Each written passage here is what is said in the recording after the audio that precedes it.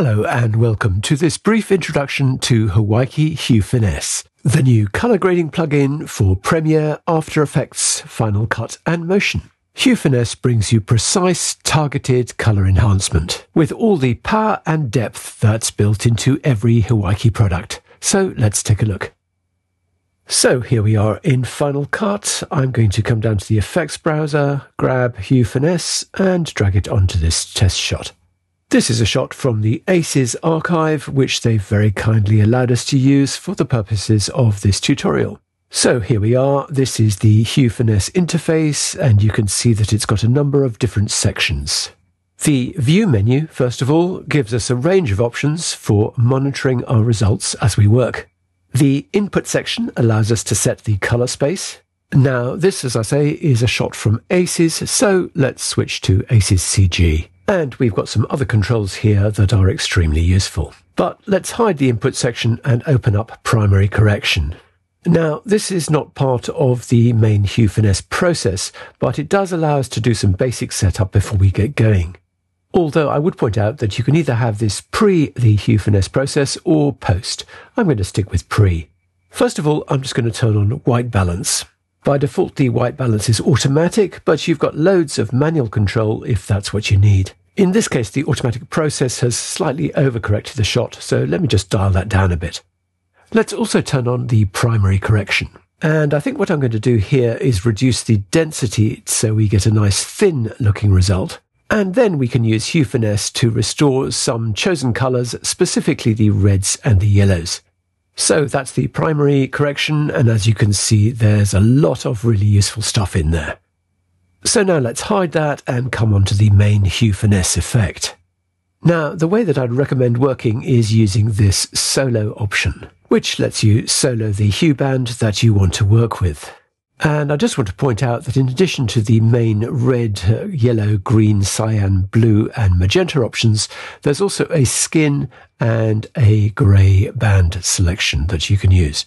So skin obviously is for isolating skin tones, and grey is for the pixels that have limited or no saturation. So let's work on the red, and a good way of doing that is by soloing the red from this menu here. And you can see that it solos the red controls as well. So let's open that up and let's get going. So we want to see exactly what we're affecting. So from the View menu, let's select the On Color option. So this uses the familiar method of isolating the chosen band over grey. So you can see the default band is quite wide, it's picking up some of these yellows, and it's also picking up some of her skin tone. So what we can do is refine the hue range, the saturation range, and the value range for a more targeted result. Now, what I really like about these sliders are these gradients, which give us a really good visual indication of the values that we're including or excluding. So I'm just going to refine the hue range like this. I also want only the most saturated reds, so I can select them like this. Now, in this case, we don't need to adjust the value range, but in a lot of cases, that's going to be another useful control. So that's our basic selection. And then what we can do is switch back to the effect view, and we can start to make our grading adjustments. Now, I want to restore some of that density, so I can do that like this. And I also want to saturate these particular shirts, so I can do that with the saturation slider like this. And we've also got the option of the saturation being subtractive, so let's turn that on. And you can see that in this case, it gives a really nice result. Now, sometimes subtractive is a great thing to have, and sometimes less so, so it's great to be able to have the choice between the two. So you'll also note that we've got a hue control, we've got a gamma control, we've got a master gain, and we've got RGB gain as well, which gives you a lot of control over the grading of your selection. So let's now take a look at the yellows. So from the menu, I'm going to select the yellow band. As before, let's switch to On Color to get a good idea of our selection. So let's open up the yellow section. Now there's a feature that I haven't yet mentioned, and that's in this Master Hue Finesse section, and it's the color model. The default is HSV, but as you can see, we've got two other options, one of which is spherical and the other which is OKLCH. And for this, I'm going to use OKLCH, and you'll see immediately the difference that makes.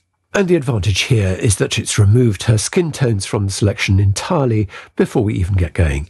And the other thing we can do is to turn on Refine Mask, and that enables more controls, as you'll see down here. You'll see that the hue, saturation and value ranges now come with a dedicated softness control for each. And there are some additional options as well. So let's just refine this a little bit more. Let's adjust the hue range.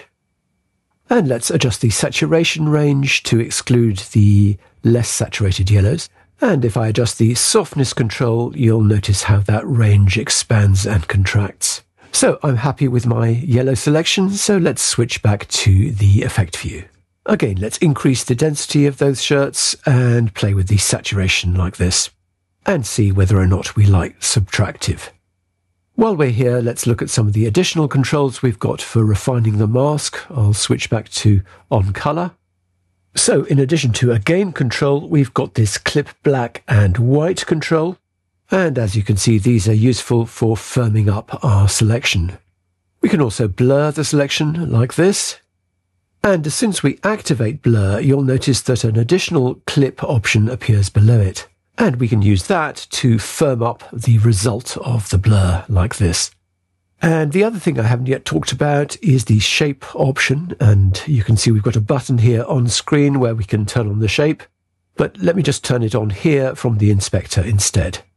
And now you can see we've got this shape that we can use to isolate the overall correction. And we can refine the shape using these on-screen controls. So here I'm just isolating these two shirts, or alternatively we could go with these two over here, and those others are not selected. But the really useful thing is that you can choose for each band whether or not the shape is enabled. And you can invert it as well. So here, for example, by inverting the mask for the yellow shirt inside the mask is excluded. Notice too that the shape also has its own section here where we can affect the roundness, the softness, the gain, the angle, and so on. So I've only been able to scratch the surface of what's in here, but I will just point out that there is this configure section down here where, if you want, you can define your own ranges for a lot of these controls. And you can use the preset system to save your custom configuration. So this is really powerful, and you can configure everything exactly the way you want. And of course you can save presets in the normal way for the overall effect. So I hope that's been a useful overview. Hue Finesse is available exclusively through Effects Factory, and that means you can download a free trial version and try it out for yourself. Thanks for watching.